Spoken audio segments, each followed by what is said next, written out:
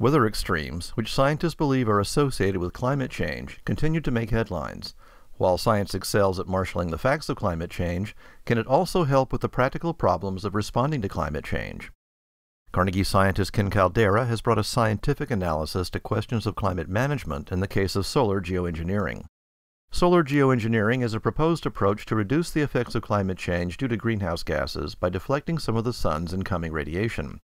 This type of proposed solution carries with it a number of uncertainties, however, including geopolitical questions about who would be in charge of the activity and its goals. Carbon dioxide emissions from the burning of coal, oil, and gas have been increasing over the past decades, causing the Earth to get hotter and hotter.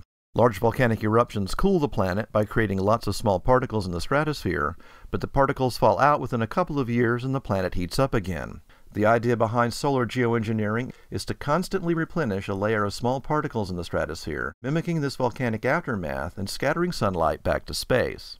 Attempts to form coalitions to reduce greenhouse gas emissions have repeatedly hit the wall because it's difficult to get everybody to participate in a substantive and meaningful way.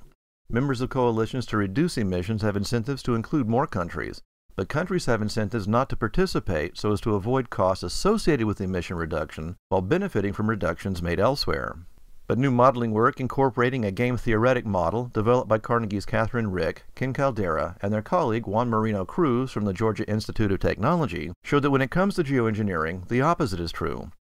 Smaller coalitions will be more desirable to the participants, not less, because those members could set the target temperature to their liking without having to please as many parties. Likewise, countries that aren't included in the coalition would actually want to join so that they could move the thermostat, so to speak, in the direction that better suits their interest.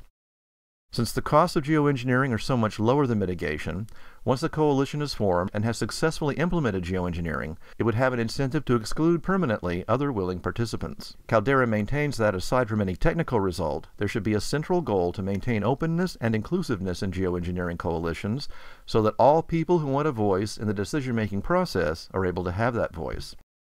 The work is published by Environmental Research Letters and is available online. With the independence for nimble pursuit, Carnegie scientists tackle some of the most profound challenges in modern science, fundamentally changing what's possible for us, our planet, and our universe.